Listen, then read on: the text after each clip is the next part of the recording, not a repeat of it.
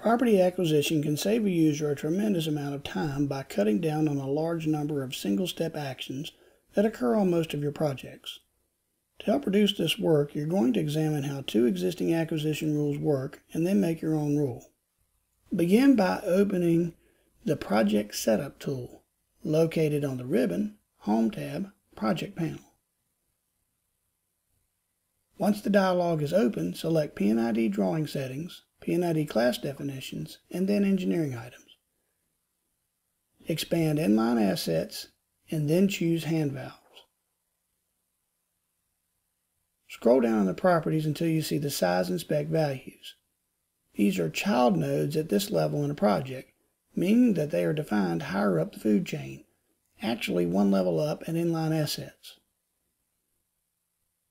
The first thing to note is that when these items were set up, the acquisition was defined as the property was added. Once the property is defined, you can select a data source.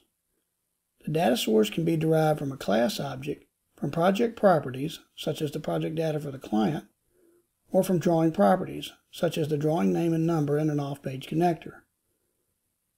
The rules for size and spec were both based on selection lists that were defined for the pipeline segments.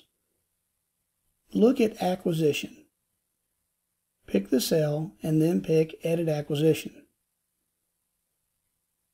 This shows you that the pipeline segment overall class was defined as the category, and the actual property is the pipeline size or spec. Select Cancel to close this dialog. Go back to the default value. Acquisition can occur in one of two ways. The first is a constant contact when acquisition is selected.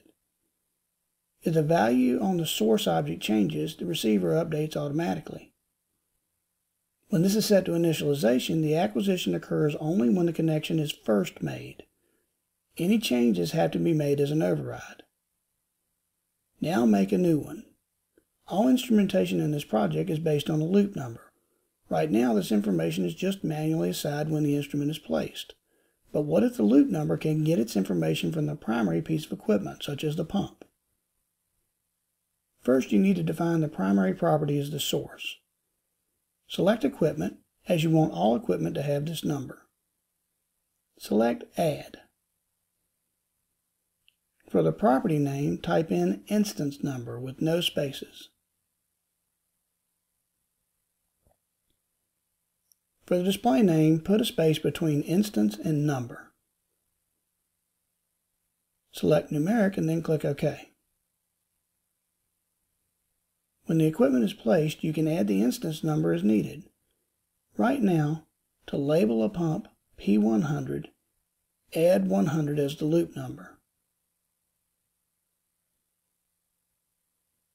Next, go to the Lines section.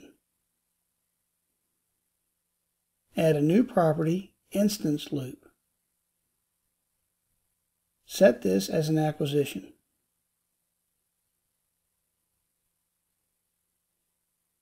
When the Select Data Source dialog appears, set the category to Equipment.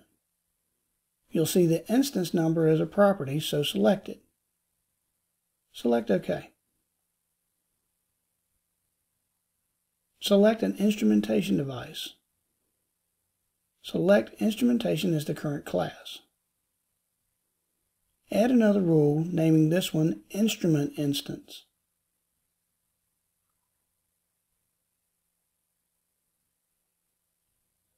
Make this one an acquisition as well. From the Select Data Source dialog, select the Signal Line Segments category. Pick this one since you only place instruments along signal lines.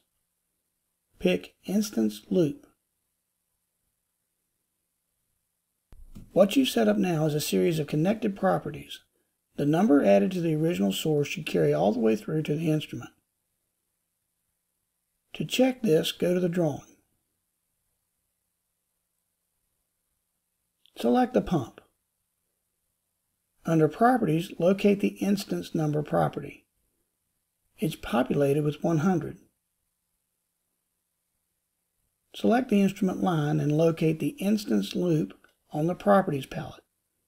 It's also marked 100.